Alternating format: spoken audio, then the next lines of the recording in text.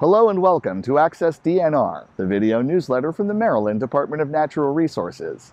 In this episode, we get a bird's-eye view of construction efforts at a new horse racing facility, announce the winners of our annual photo contest, welcome the new superintendent of the Natural Resources Police, and more. I'm Gregg Bortz, your host for this edition of AccessDNR.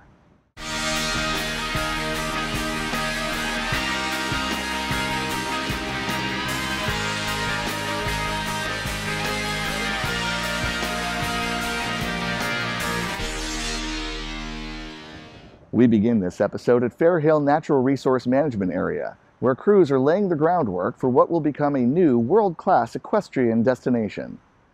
Earlier this year, the Board of Public Works awarded a contract to Turner Construction to significantly improve the area's facilities, and in doing so, create a venue capable of hosting a multi-day, 5-star horse racing event. When complete, Fair Hill will be matched in quality by only a handful of similar sites around the world, and only one other in the U.S. Next up, we ask you to join us in welcoming a new superintendent to the Maryland Natural Resources Police. In mid-September, a ceremony was held in Taw's Garden at our Annapolis headquarters. Secretary Jeannie Hadaway-Riccio spoke at the event, welcoming the new colonel and commemorating the occasion. Afterwards, Colonel Adrian Baker was sworn in before a crowd of family, friends, and police colleagues. Colonel Baker is a veteran of the Natural Resources Police, having once served as commander in the Central Region. Before rejoining us, he was the Chief of Police in Chestertown. Welcome back, Colonel. We look forward to working alongside you again. In other news, we're pleased to announce the results of the department's 2019 photo contest. Our judges pored over nearly 2,500 images submitted by more than 500 amateur and professional photographers before selecting this year's grand prize winner. Congratulations to David Illig, who submitted this impressively detailed photo of an eastern tiger swallowtail butterfly.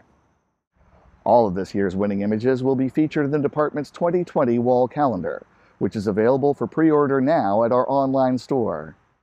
For our last segment this month, we invite you to plan an autumn adventure with our fall foliage and festival report.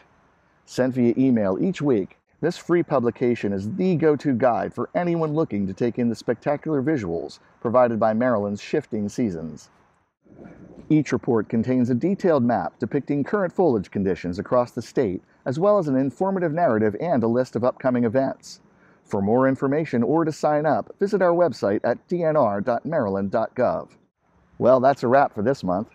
For the latest news and programs, please follow us on social media, subscribe to our magazine and newsletters, and download our free mobile app.